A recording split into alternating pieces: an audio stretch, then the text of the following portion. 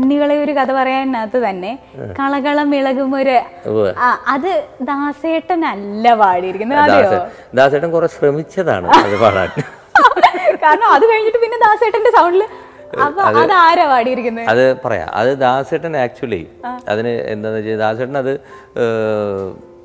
ആദ്യം ഞാനിത് ട്രാക്ക് പാടി വെച്ചിട്ടുണ്ടായിരുന്നു.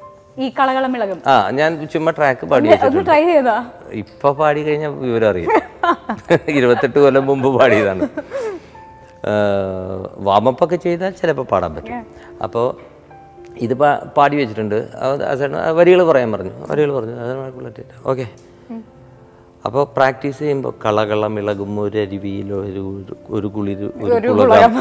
അത് വളരെ സിമ്പിളായിട്ട് അങ്ങോട്ട് പാടി. പക്ഷെ കളകളം ഇളകും ഒരു അരുവിയിൽ ഇത്ര സ്പീഡുണ്ട് ഇത്. അപ്പൊ അങ്ങനെയല്ല റിഹേഴ്സൽ ചെയ്യുന്നത്. ഇത് പാട്ട് ടേക്ക് എവിടെ കളകള കഴിഞ്ഞ. അപ്പൊ അവദാസനം പറഞ്ഞു ഒരു കാര്യം പാട്ട് അങ്ങോട്ട് എടുക്കാം, റെസ്റ്റ് ഓഫ് ദ സോങ് ഇത് ഇവിടെ നിർത്താം.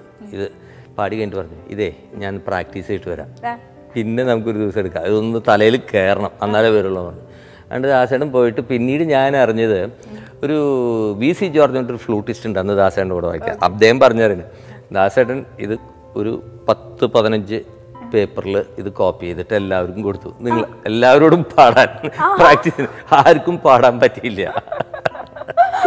എന്നിട്ട് ദാസേട്ടൻ എന്നെ വിളിച്ച് പറഞ്ഞു അതേ എനിക്ക് മാത്രമല്ല ഇത് ആർക്കും പാടാൻ പറ്റുന്നില്ല, അപ്പം നീ അങ്ങോട്ട് പാടിയാൽ മതി എന്ന് പറഞ്ഞ് അത് എൻ്റെ തലയിലിട്ടു. അങ്ങനെ അവസാനം ഞാൻ തന്നെ പാടി.